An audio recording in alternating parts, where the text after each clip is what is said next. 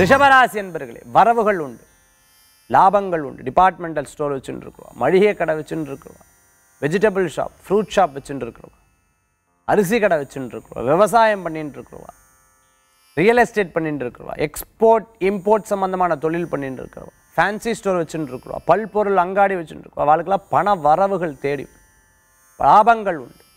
கடனுக்காக கடன் வாங்கின விஷயங்கள்லாம் அடைச்சுடுவேன்.